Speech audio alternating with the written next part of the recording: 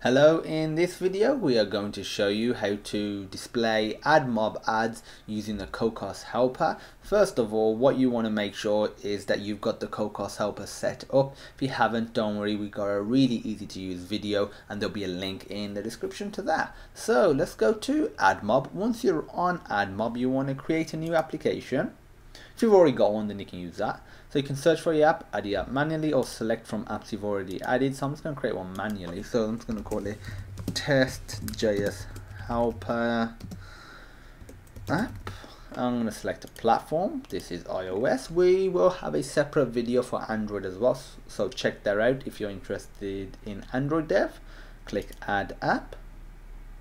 An error occurred. Please try again later. I know what is wrong. I don't have Wi-Fi on. Click Add App. There we go. And so we want to select the type of ad. We're going to show you both. So let's do a banner ad first. Some basic properties. I'm just going to leave everything as it is. I'm just going to put banner ad. Save it. So we're going to need this ad unit ID. But before that, let's create another ad. So interstitial. Again, if you want to mess around with this, go for it. Full screen ad. That's what an interstitial ad is full screen. Saving. How do you say interstitial? It is pronounced interstitial, but I've heard people say interstitial. Actually, I used to say that as well. But it'll be interesting to know how people in general say. So just let us know in the comments. So what we want to do is just click the done button. We've got both the ad IDs there. Let's go back to our project, and what we need to do is go to the folder in which we downloaded the Cocos helper. Go to the external frameworks for iOS. For Google mobile ads, unzip it and you'll get this mobile ads SDK folder. Copy this framework inside it.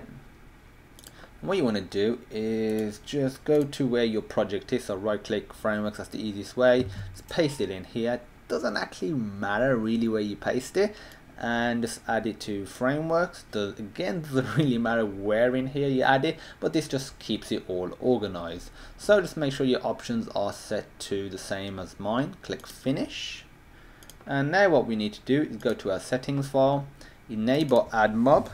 In a comment next to it, it's got all the extra frameworks that we need. We'll be adding them in a second. Scroll down and we can add our ad banner unit ID. We can add a top banner ad unit and a bottom banner ad unit. So you can have two ads on the screen at once, which is really cool. But we're just going to use the same ad unit, which you can. There's nothing stopping you from doing it. It's just if you wanted to track each ad banner separately, we provide that method. So just copy and paste that.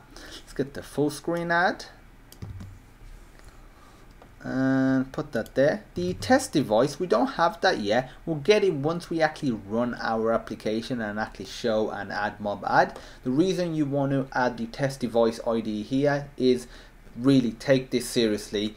It's not just Google, other ad networks as well have a tendency to ban accounts without warning if they start seeing traffic from a particular account on a particular device. Just all of a sudden they think you're trying to get some quick revenue and they will just ban it, and it's really hard to reinstate your application. So just be careful. So running it once really ain't gonna harm it, which you have to do anyway. So the next thing we need to do, and final thing to set up, is just add these frameworks right here.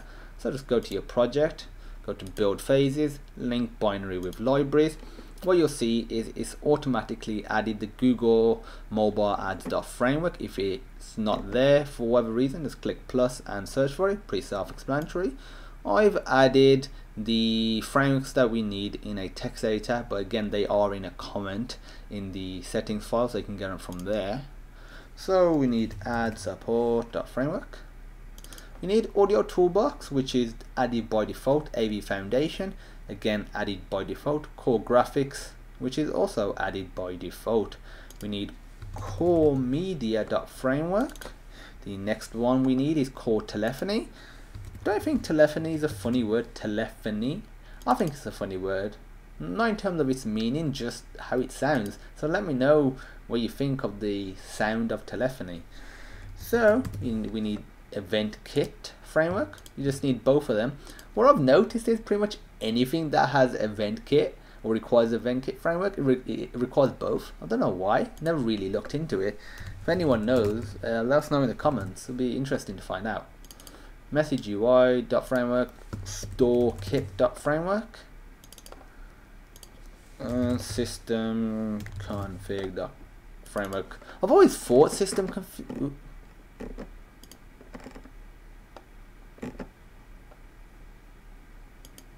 It did not add them, so let's go again. Add support.framework.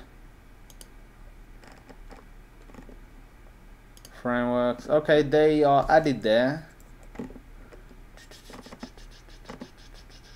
And to solve this, what we're gonna do is just remove them. This is just my bad. Oh, okay, that's weird. I'm just gonna delete them from here. Let's remove references and try adding them again. Quickly go through it.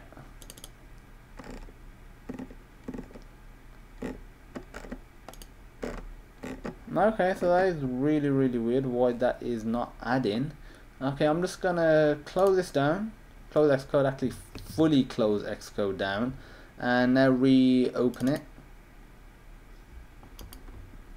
That's the first time that error's happened, or that problem I should say. Go back here.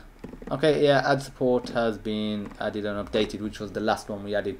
Okay, so if you ever have that issue, never had it before, I'm not going to edit it out because, well, you might have that problem. If you do, just remove them from there, relaunch Xcode, and you should be all good. At least we'll find out. So I'm just going to burst through these, not really going to talk about them now. More core media, core telephony. Yeah, because that's usually what happens. They move down when they're being added. I was thinking they were moving down. It's all good now anyway. So we are on message UI. Store kit. Store kit.framework. System configuration.framework.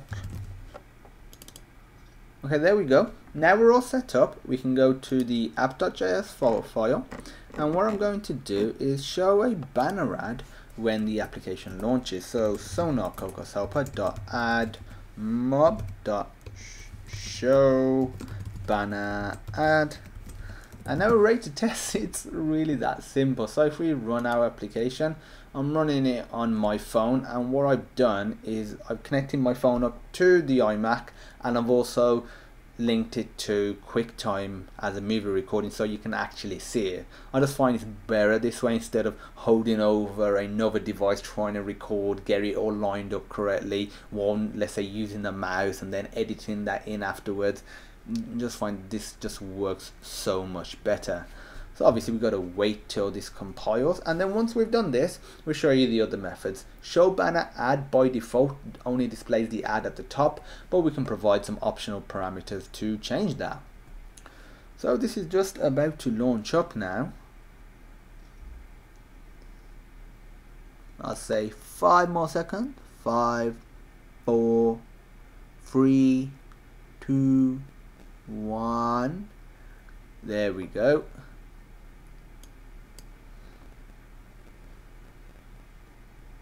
Okay, there you go. It's got our ad that has appeared at the top of the screen. And you remember I was saying we're gonna add the test device, because at the moment it's showing actually a real ad, and we don't want that, at least not for testing. So if we go back here, you get a comment. Actually, we can just extend that now. Google to get test ads on this device, call request.test device. We've already done all that for you. All you need to do is copy this, paste it into settings where it says test device. So if I were to rerun this now, what you'll see in the application is a test ad. So just wait for this to reload.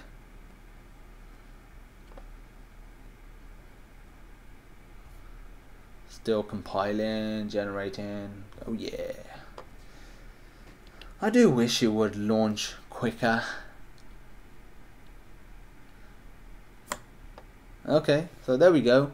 a ad has been displayed and it's a test banner ad. So if I were to keep trying to use the mouse even though I've got it connected to my phone. If I click the banner ad, which I just did, it takes me to the web browser, and usually it would show the website of the ad, but for this it's just showing you the website of Google. That's all it is. So let's just show you what else you can do with AdMob. So we got show banner ad, but by default it shows it at the top, but maybe I want to display it at the bottom. So it's simple. Sonar Cocos helper dot add banner position dot e bottom, and now if we run this, instead of the ad banner being at the top, it will now be at the bottom.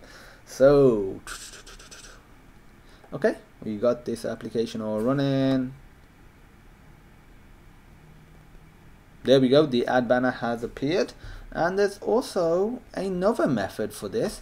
Instead of bottom, or you can also specify by top, but by default it does it at top, so there's no need. You can also do both, and that's where it would use both the ad banner unit IDs.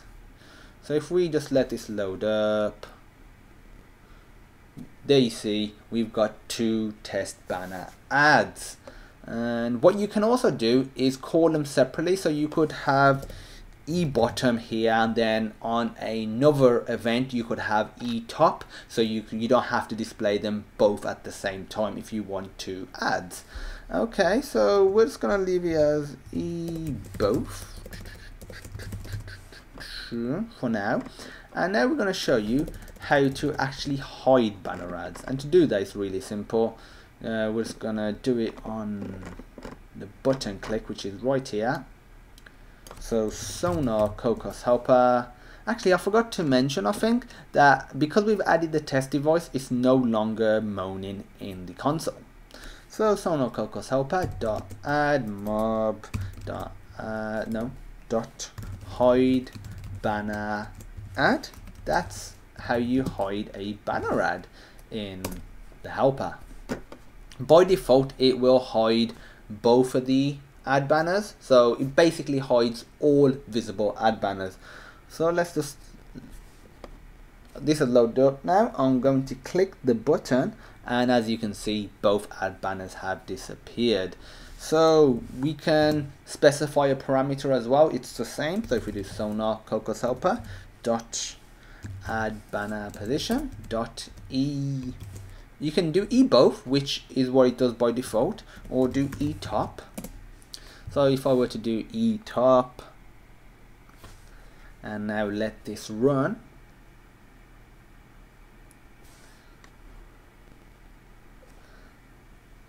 just wait for the ads to appear. Both ads have now appeared. I'm just going to click the button.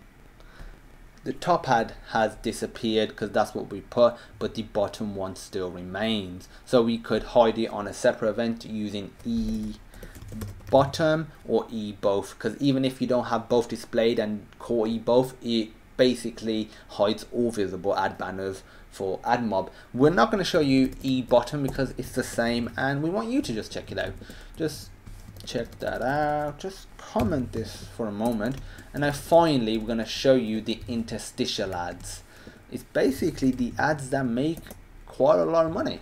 It's one of the most popular ads in terms of revenue generation, along with video ads. Now to do that, show full screen ad. This doesn't take any parameters, well, because you don't show it at the top or bottom, you show it over the entire screen. So let's run this now.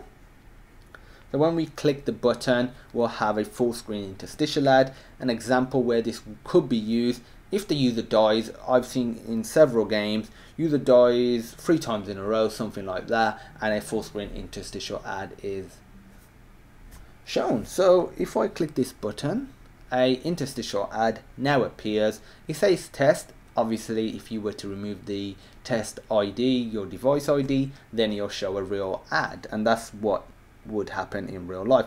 And if I click this, which I have just done, it takes me to the Google developer page, but usually it would take the user to the page of the ad or the App Store page, depending on what sort of ad it actually is. So if I just click the X button, it disappears, but my ad banners are still there. So it's that simple to set up AdMob and start using it in your applications. But if you have any questions, feel free to post them on sonarlearning.co.uk/question.php.